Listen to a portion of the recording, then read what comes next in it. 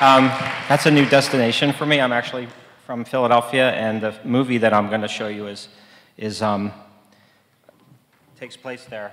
I just want to talk about, some of the differences, because I'm really from a different place in how I got to be where I am as a filmmaker, which is that I'm making a documentary film and working on it for 3 years.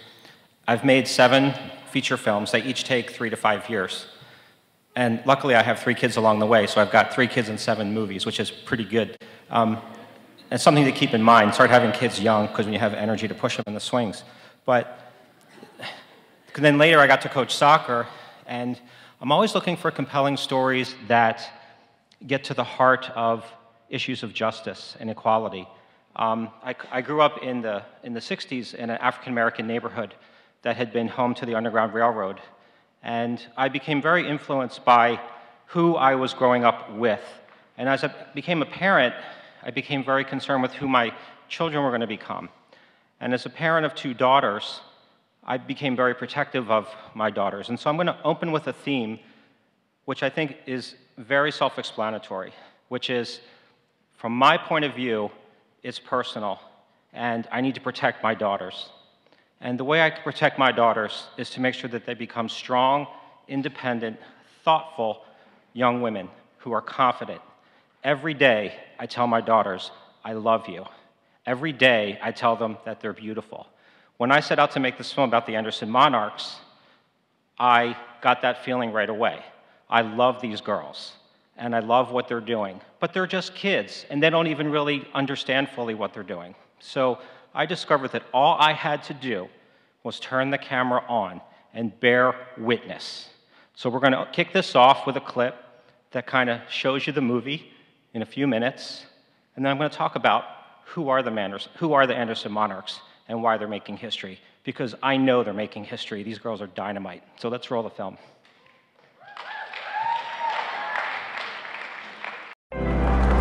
My name is Kyla Candy. I play for Anderson Monarchs under 12. This is a game where you only need a ball. I went to the inner cities because that's where the future of this game is.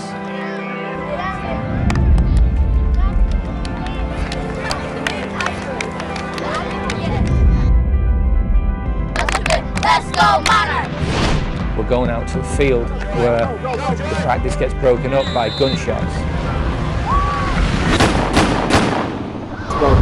This kid just got killed like a week ago, then killed in 10 days. He's seen him grow up his whole life.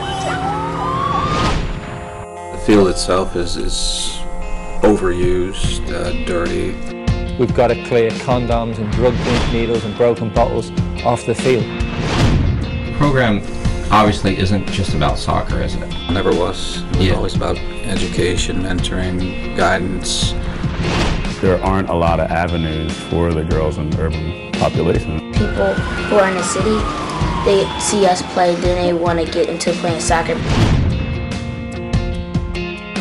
Do you think soccer's going to take you places? Yeah, I love soccer. Soccer's a way out.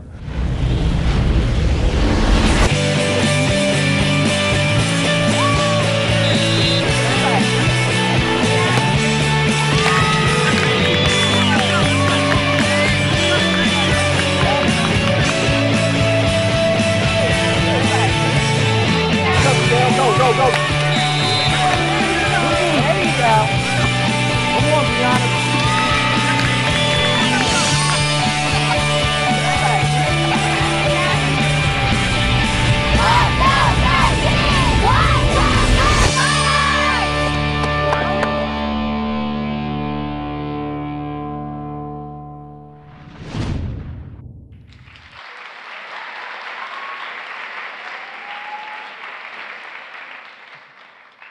So when I saw that trailer, I couldn't believe that was my movie, because I was working for about 2 years and had about 5 hours of film that I had shot, and this was the first thing that we did. But it was amazing to give the images to someone else that I didn't even ever meet, Rob Lyons in New York City, and I was working in Dallas at the time, and I came on, and there it was. And at first I have to be honest, I was a little hesitant about it because of the shooting and everything.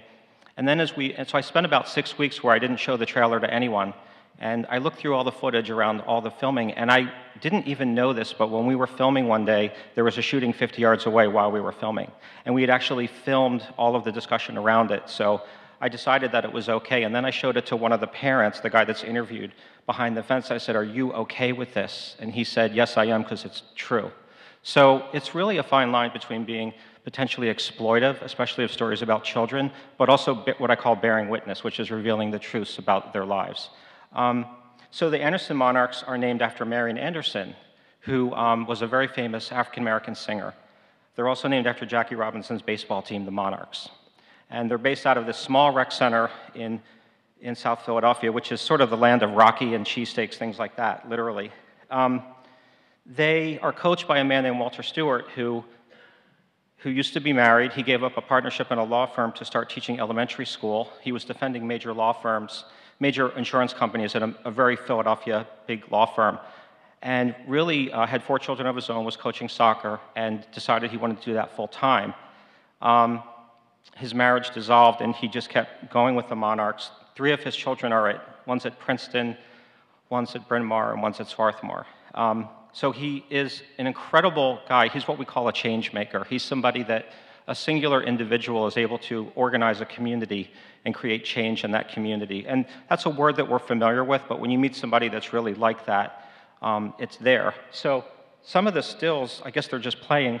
I was on the field starting to work on the movie in the fall of 2008, and Sports Illustrated came by, and they were asking me what makes the Monarchs so good.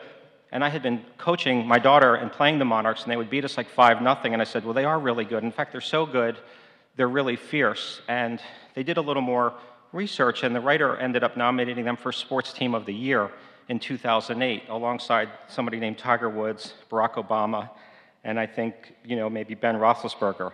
And it was the first time that an amateur club had been nominated. So they don't actually have a field. They share a patch of dirt with 3 football teams, many softball teams, and also people that ride dirt bikes. There's no grass on the pitch, actually. It's all weeds, and 2/3 of it now is a baseball diamond in an outfield. The way girls join is they walk up, and they say, "Can I play?" If they can't afford it, they don't get paid. There's a girl named Brianna who's on the team. She lives in the neighborhood. There's a girl named Jalen. Jalen grew up across the street. She now is in a process of playing nationally in the ECNL, which some of you know is the National Touring Soccer, and she's 13 years old. They do this with virtually no money. They get donations for uniforms, cleats. In the film, you see how they sort of hodgepodge this together for 100 girls. They practice 50 weeks a year. Another writer called them the future of American soccer, and as I was watching the World Cup this summer, I was wondering, wow, what if they had a couple Monarchs on their team? How good would they be? And I'll tell you how good they would be. They would win the World Cup, because these kids are absolutely dynamite on the field. Coach Walt's a absolutely brilliant coach. They train for 50 weeks a year. A third of the year they're inside. So what is it about them that I think is important to share with you? I would say overall they're pretty happy kids. This isn't the ghetto story of, oh, the poor kids and all of this kind of stuff. They don't think of themselves that way. I'm not depicting them that way. I think the way that they think of themselves is pretty confident kids, but what happens is that they become more confident as they become healthier and stronger and start eating better. They start going to better schools. They are recruited constantly by the best clubs in the region, and it's very difficult because the other clubs can offer you the nice uniforms, the ECNL, the looks at the college coaches by the age of 11 even. They're looking at these girls. And I go back to the same idea. I want to protect my girls, and I think that we need to protect our girls. And sports is a way to do that. At the highest level of sports, we all know we're in a post-Hoop Dreams world. We know what happens. We know that sports is not the golden ticket. It's really education. And you know what? The girls know that too. And so what they're doing is they're developing their minds as well as their bodies. And they're becoming excellent, excellent students. Right now, 5 are in the Olympic Development Program for U.S. Women's National Soccer. 3 have won very prestigious scholarships, academic, where they can play soccer if they would like. Some are doing both. Some do have plans to play both.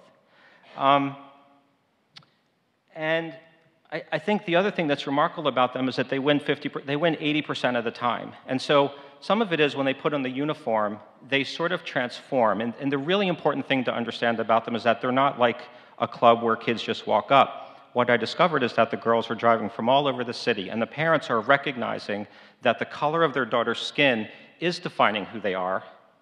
And what they want to do by putting the girls together is to have them even rethink how they define themselves by working together in this really incredible sisterhood. So they do have a very star player. Her name is Jalen Flippins. Jalen is now working her way up through the ECN now. She plays 2 years up. She's a 13-year-old. She plays with 15 years old. She's a striker.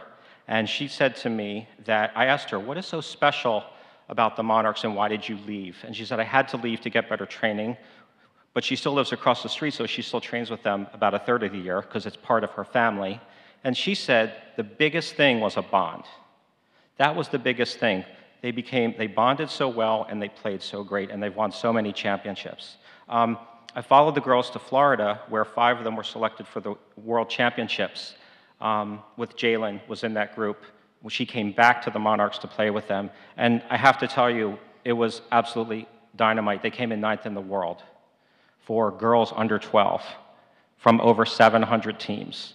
And I felt like every second I was there in this very surreal place that I was watching something real unfolding. And when I asked them a couple years later, what was a big experience, that was part of it. They get to travel and meet people, have new experiences. They're incredibly outgoing. They're very interesting and funny, all of those kinds of things. I think that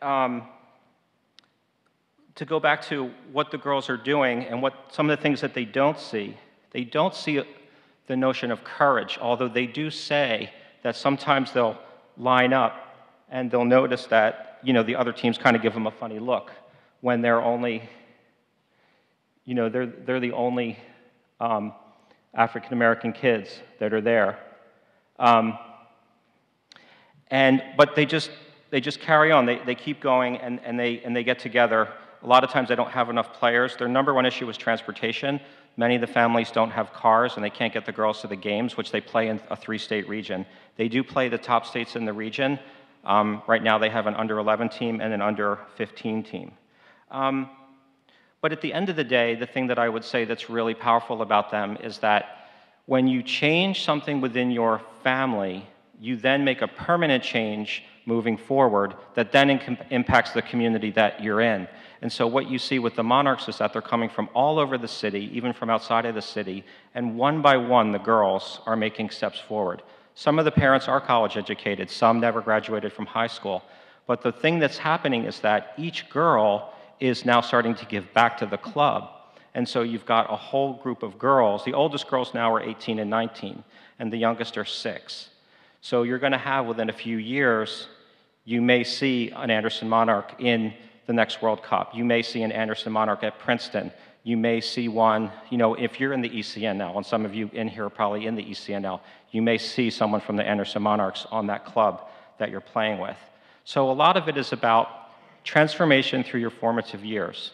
And I think that, again, for me it's personal. If you can spend time, the thing that people don't understand about kind of community work, or even if as a filmmaker, the thing that I had to do for them was to be consistent. I didn't do any interviews with the girls for 1.5 years. I always worked through their parents to gain their trust. And if there's something in the film that they don't like, I'll take it out because I don't want to depict them in a way that isn't really representative. So the 3-year journey is coming to an end. I finished a big Kickstarter campaign, which is what brought me here, and the film is nearing final music and all the elements. And next year, it's minimally going to be released through the Sundance digital releasing platform, so it'll be on Netflix and iTunes and Amazon and all the kind of spaces that the film can go to. And I think that the thing that I admire most about the girls is courage. I mean, the courage to come to that practice field, even when there's violence, and it's real, and it's there, to even play against teams that are better funded. You've got 9 players, and they're not going to back down. Even when you can't get to the game, many of the girls play on 2 teams at the same time. Many of them don't have uniforms, and they have to sort of cobble that together. I think that the courage that they show is absolutely remarkable. And as they get older, they understand that they are wearing history on their sleeve. They are wearing the legacy of Jackie Robinson and Marian Anderson, and I think that's incredibly powerful. And so all I have to say really is that sometimes by observing the courage of others, we can find the courage within ourselves. And at the top tier of anything, whether it's entrepreneurship or athletics, or in my case, trying to be present in family and community, is that you have the courage to make the right choice. So I would just say, you're all pretty smart and sophisticated. You've made it this far, so just keep making those choices, and you'll be as dynamite as the Anderson Monarchs. All right, thank you.